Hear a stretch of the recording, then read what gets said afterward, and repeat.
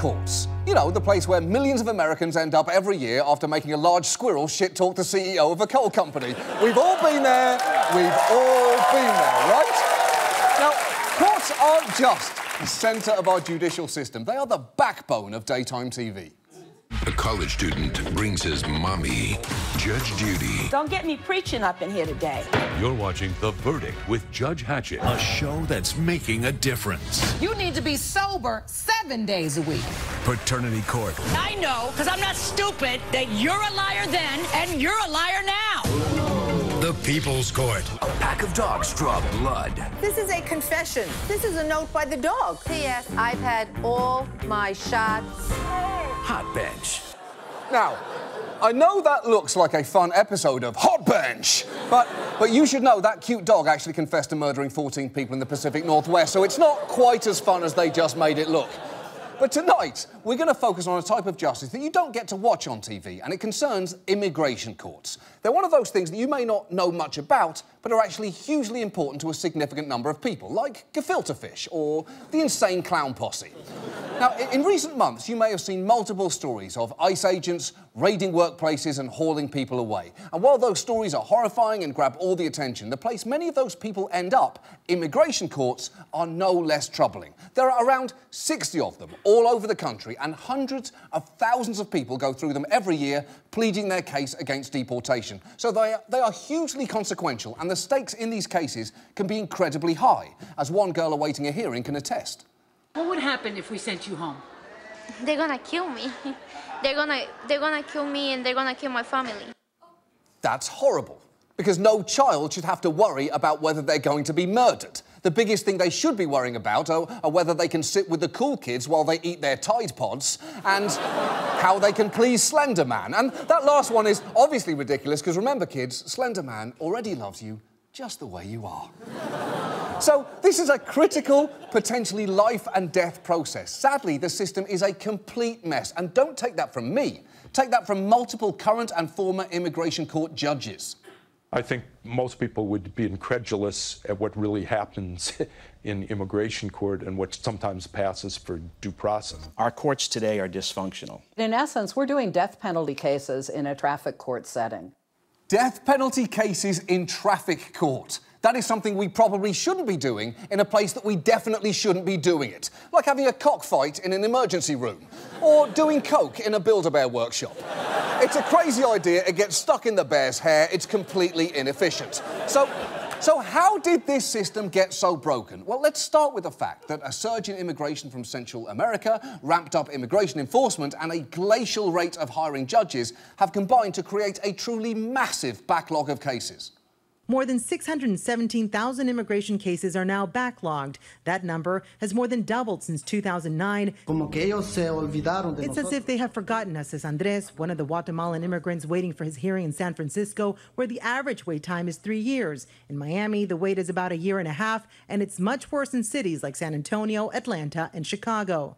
That's true. The estimated wait time in Chicago is 5 years. And if you are stuck in that line, that's not good for your case, because evidence for your claim can become stale and witnesses who could help you can disappear or die. And yet, over 600,000 cases have piled up endlessly, like Bed Bath & Beyond coupons, New Yorker magazines, and DVR'd episodes of Ken Burns' Vietnam documentary. Yeah, I know it's good, but I'm just never in the mood, and I never, ever will be.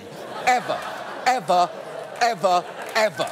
But the issues go much deeper than just long wait times. Because while immigration courts have the trappings of a criminal court, you can wind up there from an arrest, you can be detained, awaiting your hearing, and you're arguing against the government, they're actually civil courts. Because this is not a criminal trial. Their only task is deciding whether or not you can stay in the country. That's it. So a lot of things that you might assume someone in these courts would have access to, they don't. And the first big one is this. Unlike criminal court, in immigration court, the federal government is not required to provide lawyers to defendants who cannot afford them.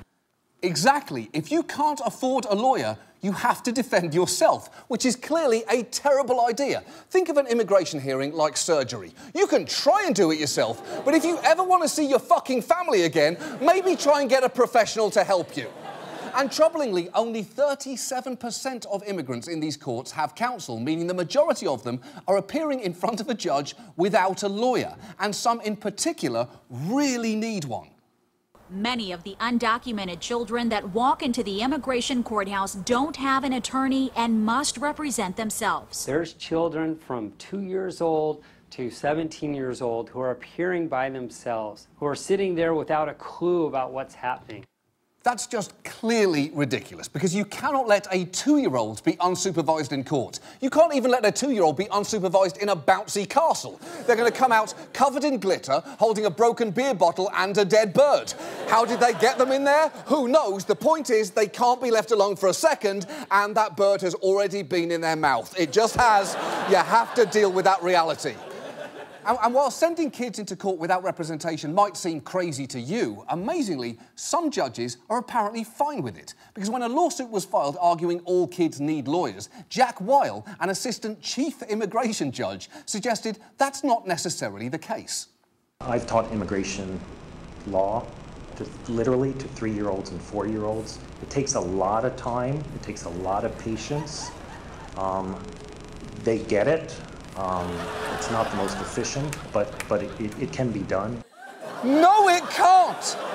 You can't teach immigration law to a 3-year-old. You can't even explain to a child that age that Elmo isn't his best friend. Elmo's not only a puppet, he's a celebrity. He's never even heard of you. Your relationship is completely asymmetrical. One immigration lawyer actually put Judge Weil's whole 3-year-olds theory to the test in what is perhaps the single greatest mock trial ever recorded. And do you speak English as your native language? Yeah, I like my balloon. I like your balloon too. What is your best language? I play to tie you with fairies, to tie you on the green and teach you on the blue. Where were you born?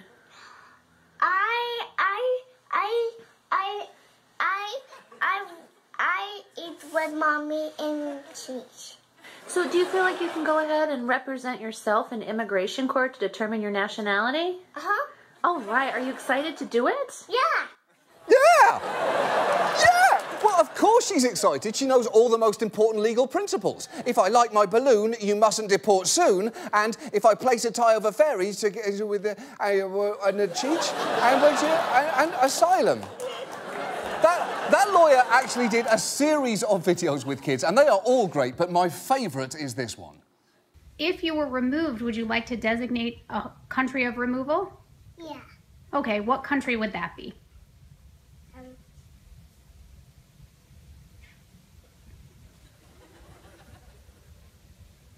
Pizza.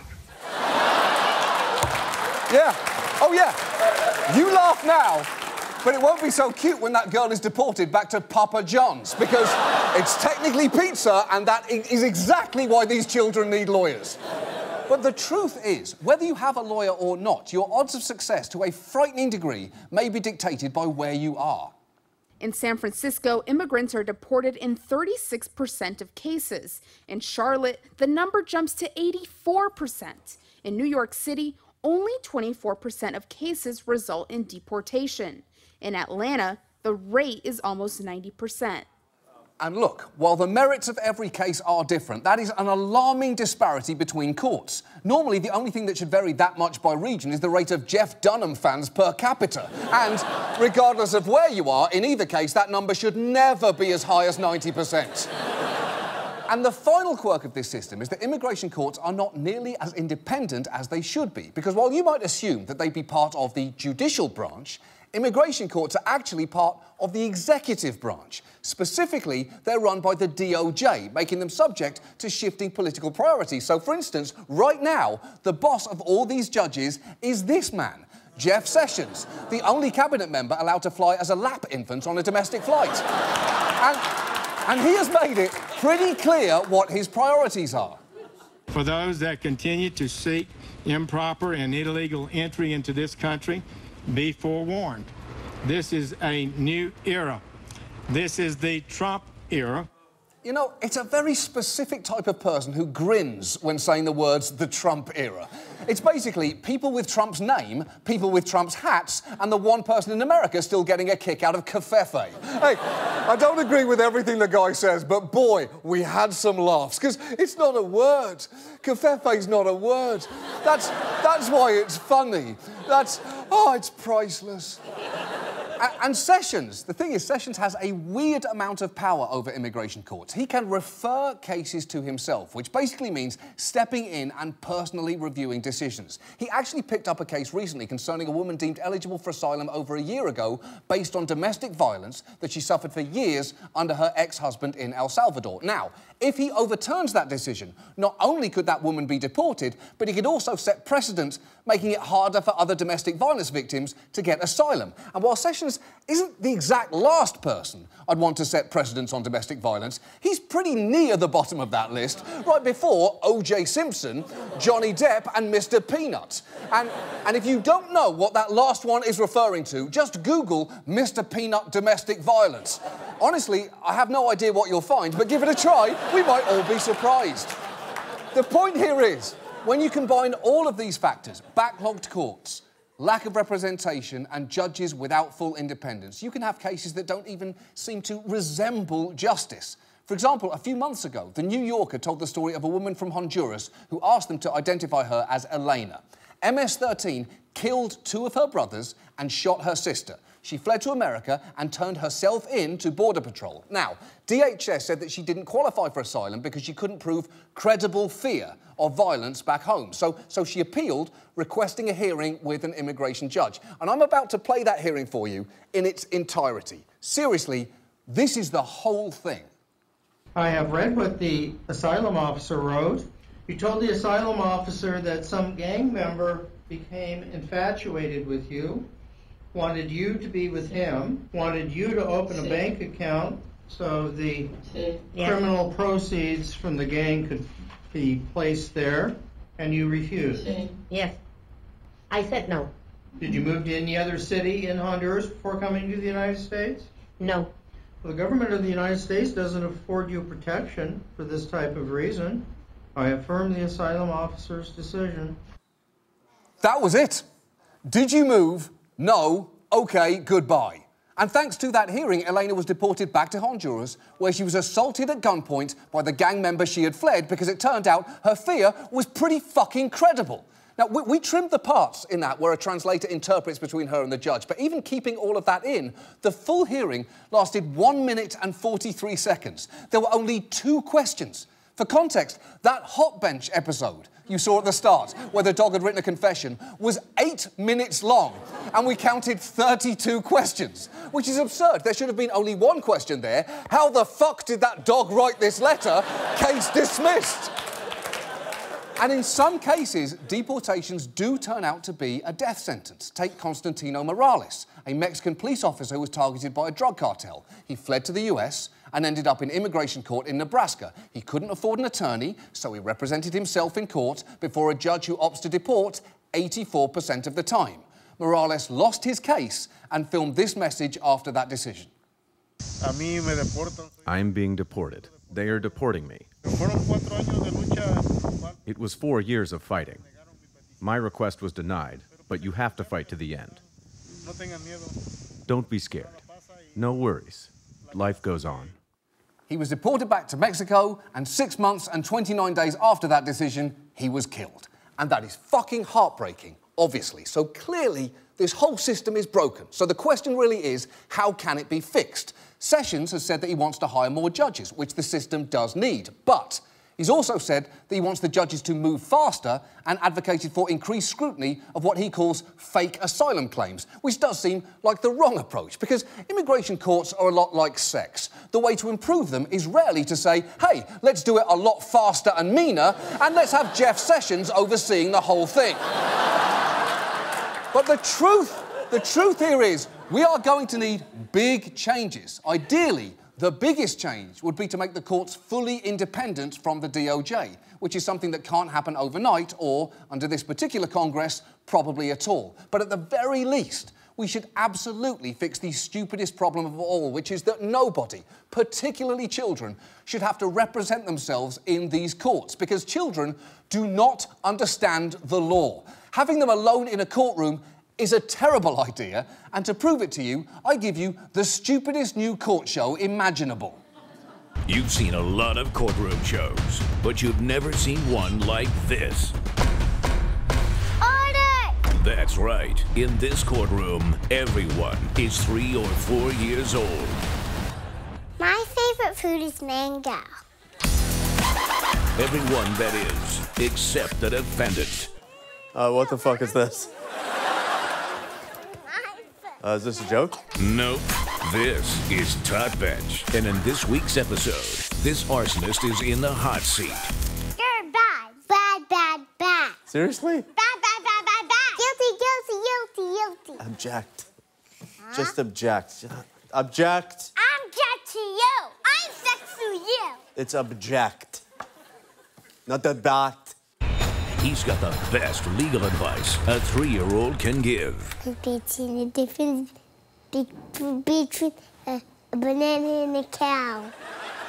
What's the difference between a banana and a cow? I don't know. What? A banana is yellow. Todd Bench has everything. A bailiff, a stenographer. Do you even know my name? David Schwimmer. How do you even know who David Schwimmer is? Hacksaw Ridge. David Schwimmer was not even in Hacksaw Ridge.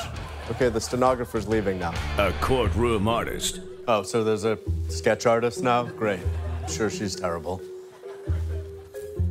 Holy shit, that's so good. And of course, Judge Riley. How did you become a judge? I believed in myself to be a judge. How long have you been doing this? 14 years. You've been doing this for 14 years, but you're 4? Yeah. It's a case with twists and turns. There was another judge. What happened to her? She wet her pants. And snacks. So many snacks. Will anyone share their snacks with me? No! You'll even see a lawyer turn on his own client. Can you please just tell them that I didn't burn down the hospital? You burned down the hospital. No, not that I did. Quiet. Yeah, sorry. You did burn down the hospital. No, I didn't burn. You burned down the hospital. You know what? I am guilty, all right? What? There you go. I'm guilty. God damn this small... Todd Bench. Is it stupid? Sure. But is it any dumber than how America's immigration courts are run? Barely. The judge sentenced me to 1 jillion years. I mean, 1 jillion is not even a number. I mean, this whole... Who threw that? Todd Bench.